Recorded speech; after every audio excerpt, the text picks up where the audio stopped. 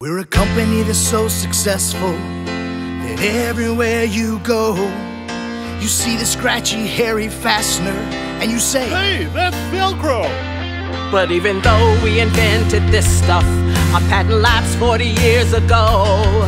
Now no matter who else makes it, you still wanna call it Velcro. You think it's awesome for us, we're famous, but we're lawyers and it's causing us grief. Cause there are trademark laws being broken. It's all here in this short legal brief. And we know that this is confusing, because Velcro Brand is who we are. But if you call it all Velcro, we're gonna lose our circle. This is called hook and loop. This part's a hook, this part's a loop.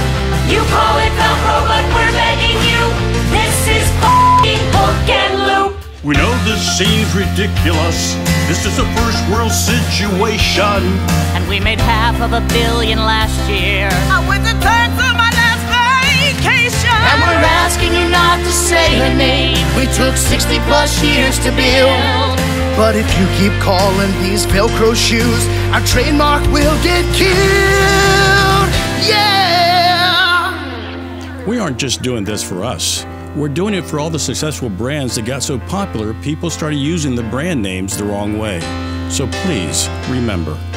If you need something to clean up your socks, do it with bleach and not with If you have blood from a boo-boo you made, this is a bandage and not a If you're exercising with someone you're dating, it's in life skating and not I know that bleach stuff is more fun to say, but if you keep doing it, our trademarks go away. This is called hook and loop.